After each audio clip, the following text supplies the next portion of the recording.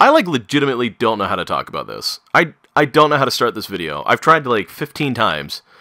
And I just keep stopping because I'm like, nah, that's not how I want to say it. But I am not here to entertain you today. I am really not. I am not okay right now.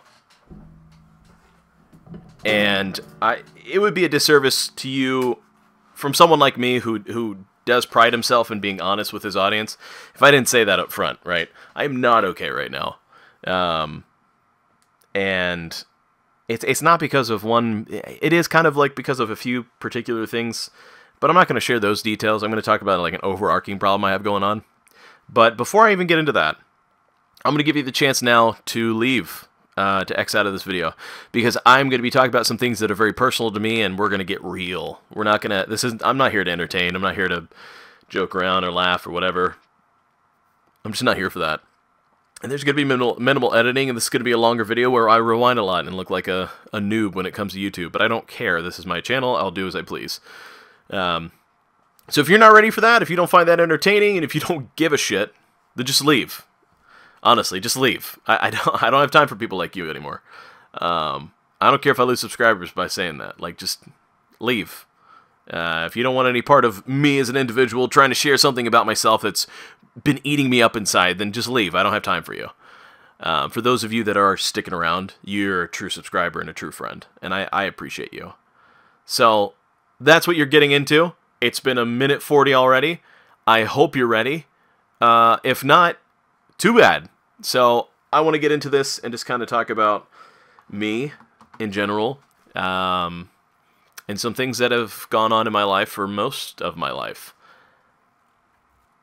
So, if you've ever seen giant chunks of time where I disappear, or I go missing, if you will, or my channel becomes dormant, 9 times out of 10, it's because of one specific reason. And that is because I struggle with depression. And this isn't something... Depression is so much more than sadness. See, anybody can get sad. Anyone can be sad. You know, we lose loved ones, we're sad, right? There's a lot of things that can happen in our lives that can make us sad. We you know, our girlfriend cheats on us, we're really sad, right? That can lead to depression. We get a bad grade on our tests, we get sad, we're sad. But see, that's not depression. Depression is being sad when everything is going right. Depression is feeling horrible about yourself when you have sometimes everything going correctly in your life. That's depression.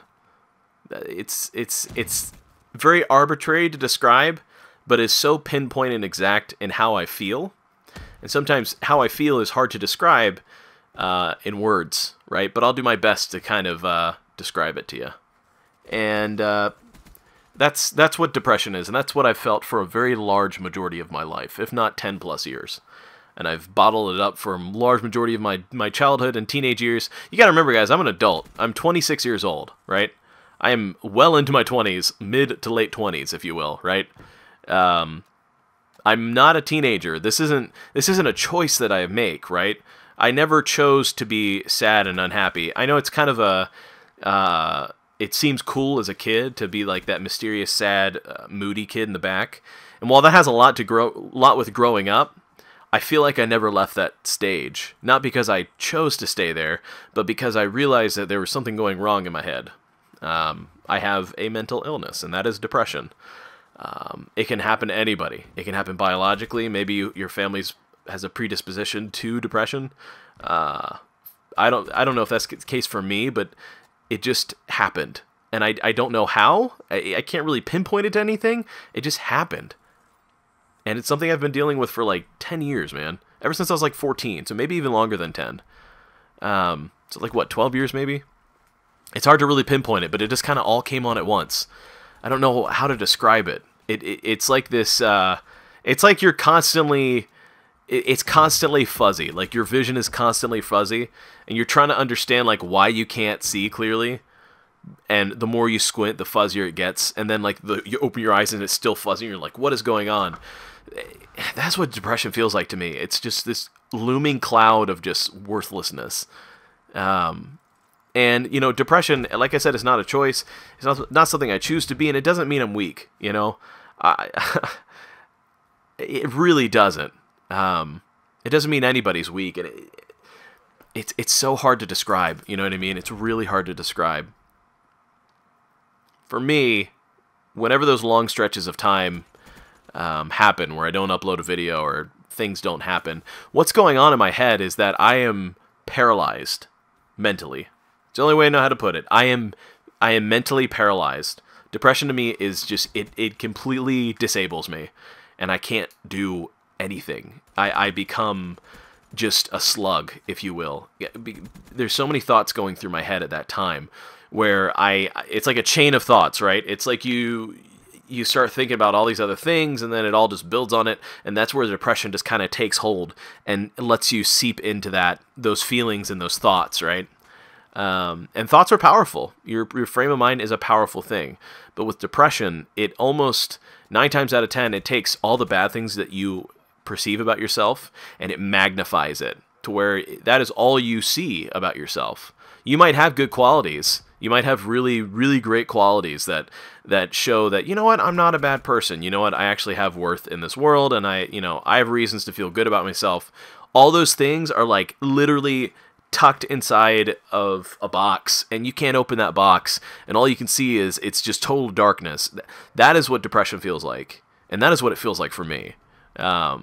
And I have moments where it's ups and downs, where I feel good and then I feel bad, but it definitely comes in waves. There might be times where I'm like, I feel great, I feel so productive, but when that depression hits, I feel so worthless, and just there's a lot of things that come with it, and a lot of scary thoughts that come along with it too. And I've experienced everything in between them, of self-harm, of suicidal thoughts, of injuring myself, of all these things from when I was a kid, even till now. And those thoughts are so scary. You know what I mean?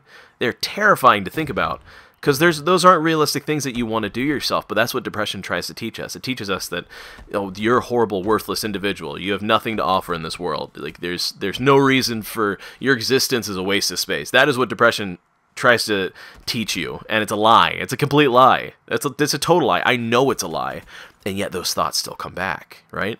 And it's hard to kick those things. And I'm being so real with you guys right now, honestly. Like those are things that I've thought many times in my life. Many times.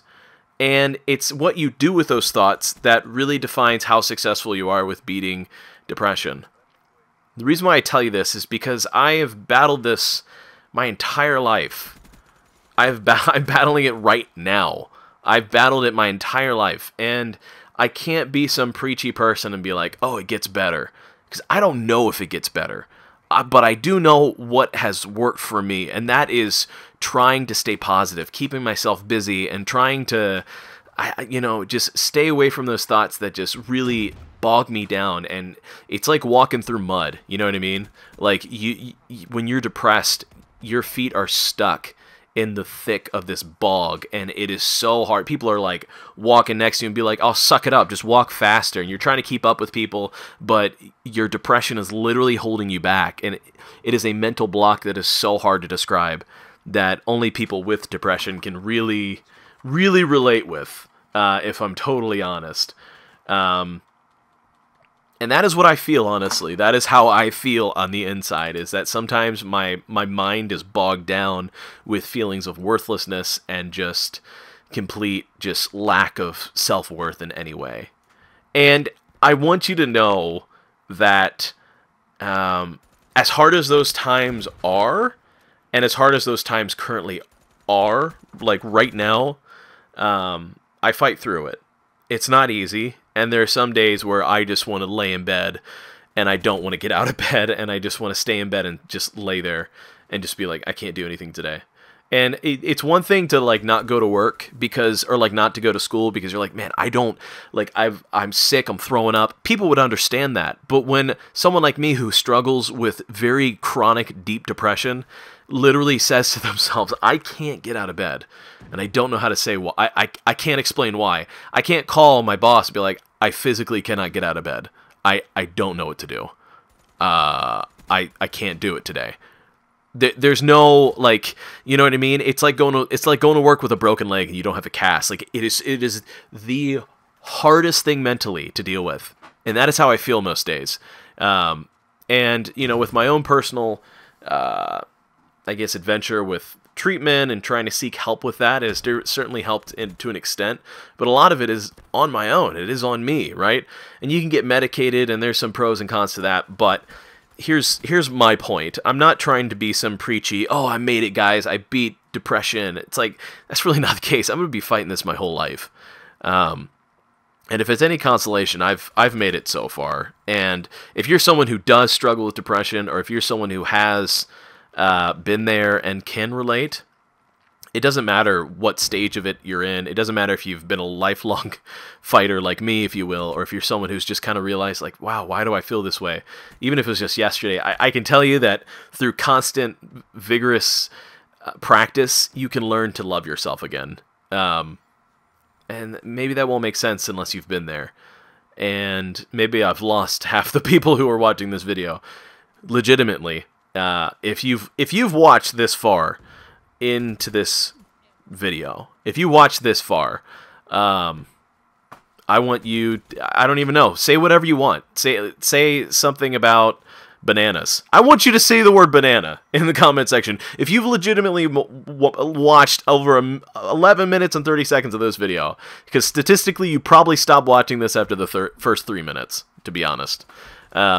So I don't really know what else to say, but I want you guys to know what's going on in my life. Whenever there's long stretches of time where I'm not uploading videos, or I'm not being productive, or Tizzy's not necessarily in the right state of mind, maybe I'm not playing with people online like I normally play with, just know I'm fighting my own personal demons.